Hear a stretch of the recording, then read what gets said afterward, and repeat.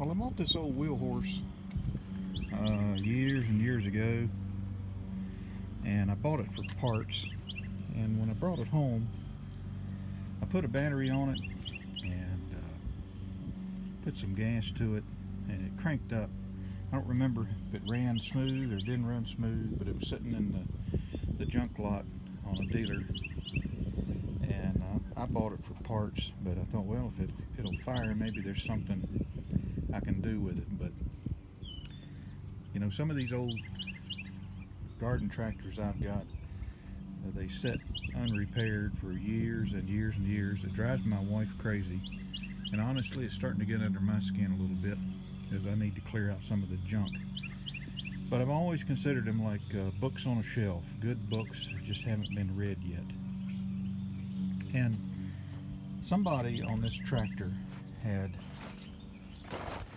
busted the rim that fits on that spindle, so it had been taken off and the spindle rusted. I'm not sure that's a problem.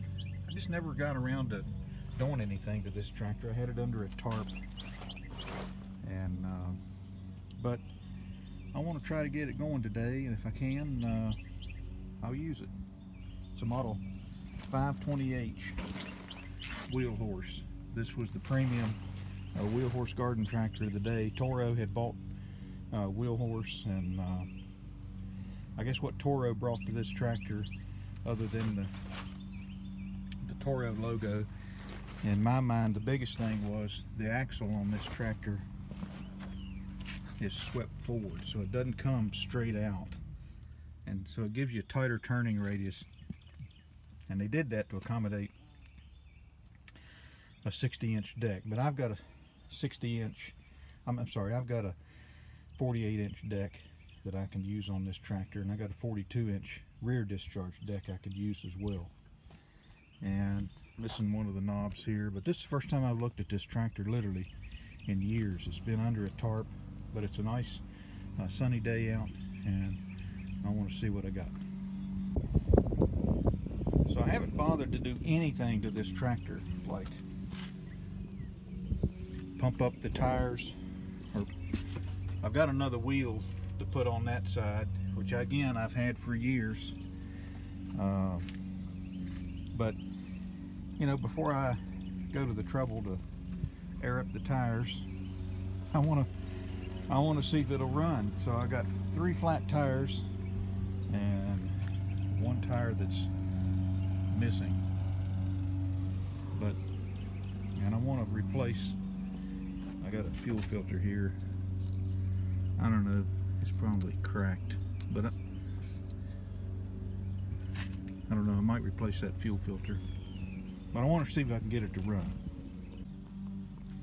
So I got the battery in here.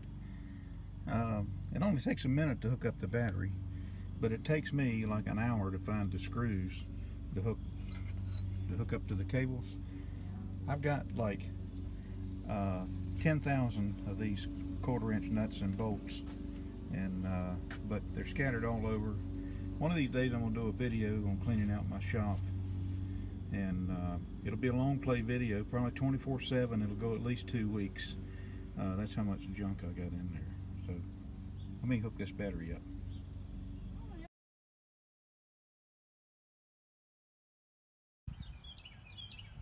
Well, I'm going to replace the fuel line on this tractor, and to do that I take those screws out, that screw out, that one out, and then this is the lock for the brake. It's got to come off, so I've got a punch to drive that out. Of course, my punch bends when I hit it very hard, but it is moving. I got the pin out. Now I just got to get this thing off. So I got it off. This is just a plastic knob. It's for the park brake, and there's the shaft that comes out. So I've had zero luck getting this screw out, and to get this panel off, to get to the gas line where I think it's tied down in here, I gotta take this panel off, and there were 2 screws here that were I'd already taken this plate off for something else, and then there was 1 screw right there. So what I'm going to do is drill that thing out.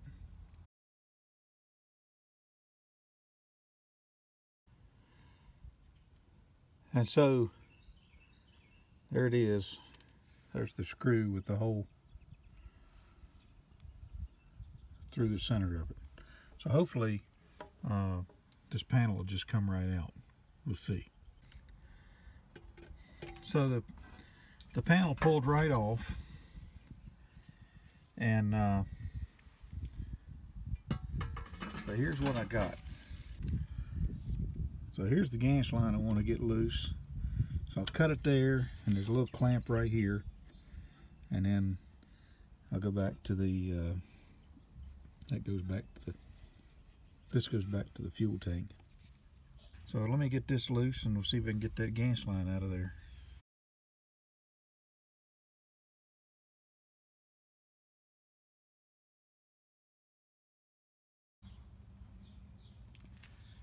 Well, I got the gas line to run through, got it pulled through, and got the old gas line here. And part of the reason it was so difficult to pull out is it's just so hard and stiff. And what I did is I took the new gas line and I just taped it to the end of this duct tape. And as I pulled the old line out, I pulled the new line right through the space where this old line was located. So the problem I have right now is this valve is plugged, and I got a pan here to catch any gas that comes out. And so I'm going to try to stick something up in there and see if I can get it to see if I can get gas to come out. So I have a drill bit here, and with a little hex shank on it. What I do is kind of run it in that valve and pull out some of the crud in hopes I can kind of break it loose. So I've progressively used a larger bit, and I've drilled in as far as I can go, and I've got the new gas line at at the ready with a clamp, so if gas started coming out, I could slide that on there. But there's still not gas coming out, so what I'm going to do, in hopes that I don't have to take that valve off, is squirt some carb cleaner up in there and see if I can make it break loose. So my attempt to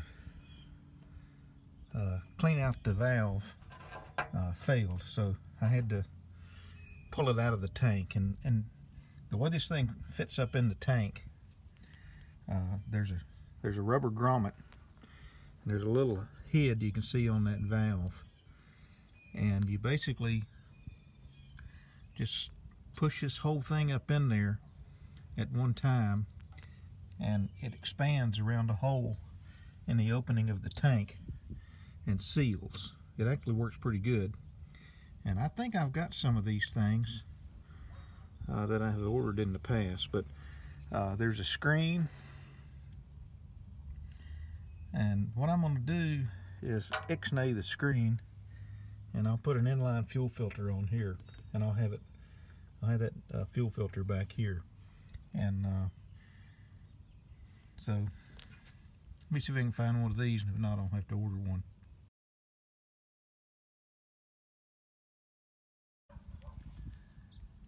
So I got on a kick one time. The first Wheelhorse I bought was a 314/8, and it was the last of the Kohler engines that had a Kohler Magnum on it, and I still got it.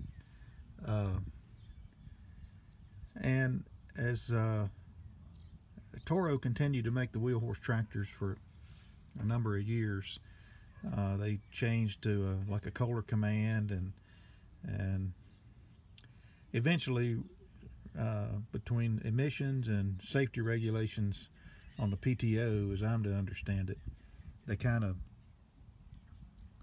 threw in the towel on the garden tractors. They came out with the XI series, and anyway, the long-term prospect for heavy-duty garden tractors apparently wasn't so good with the advent of the zero turn and the ever-present MTD type mowers. But I kind of got on a kick and ordered a bunch of spare parts, and these rubber grommets for the gas tank was one. That was one of the parts that I ordered. So I have several of these, so I kind of lucked out on that, I guess.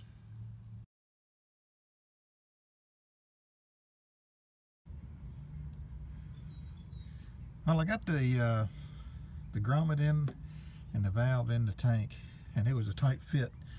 I had done this before on another Wheelhorse, and the valve body expands against the part of the grommet that fits up into the tank, and pushes it out against the ID of the hole, and that's what creates the seal. You can still, you know, turn it and position it, but it's a you gotta give it a hard push. I thought I was gonna push that valve through my hand, so I used a glove to get it up there, and I also put some Vaseline on it. That helped greatly.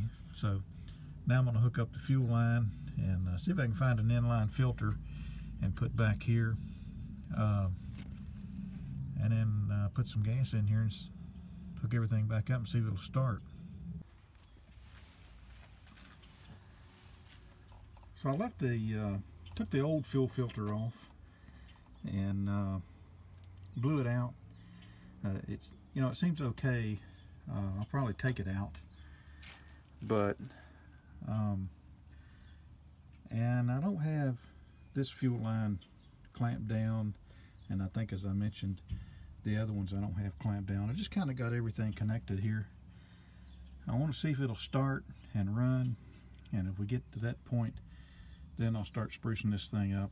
And one of the concerns I have is these Onans have a way of letting go of a valve seat, and a lot of times on a Wheelhorse it's the valve right here next to this bulkhead for the steering column.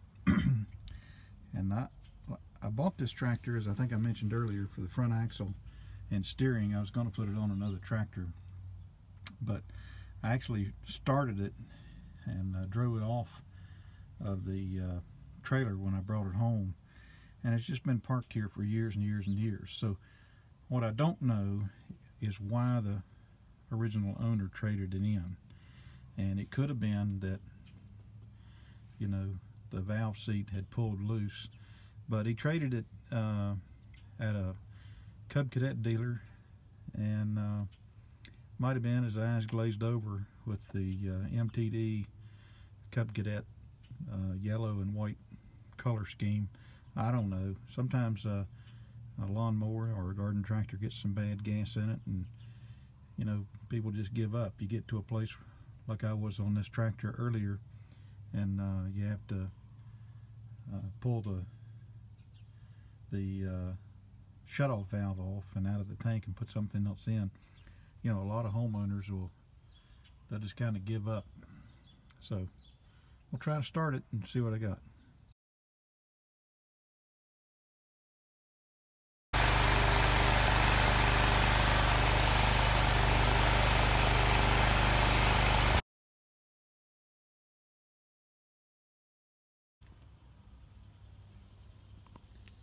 Alright, so I'm back working on this Wheelhorse 520H, and the wheel that was on this side when I bought this tractor years and years ago, but once I figured out it would run, I decided to try to make a go of it. But I've greased up a bearing here, and the original wheel that was on this side was crushed. It looked like somebody had ran over it with something, And so years ago I ordered a couple of wheels, and not for this tractor but for another one, and I wound up never using them, so they've just been sitting in my basement forever.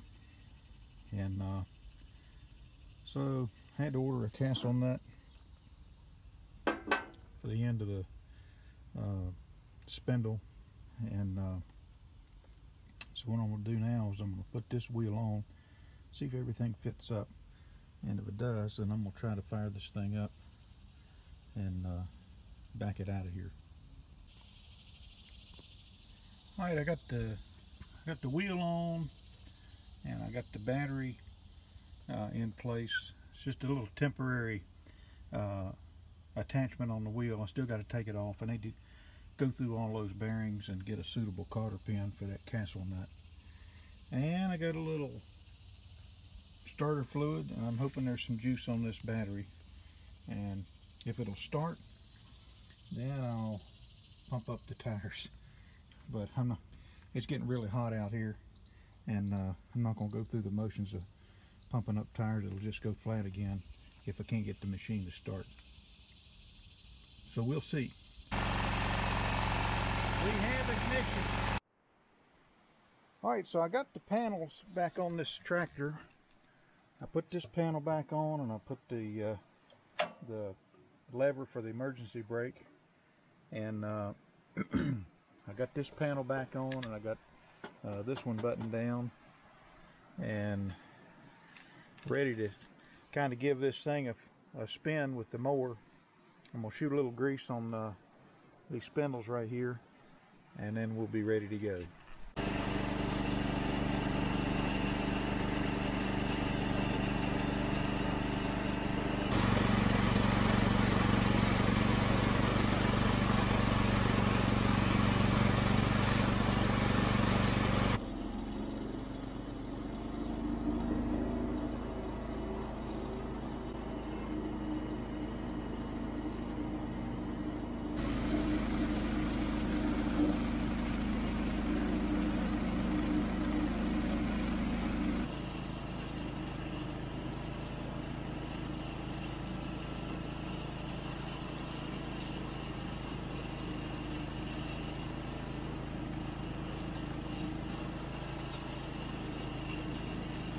So kind of mowed in here. I've kind of let this thing cool down a little bit.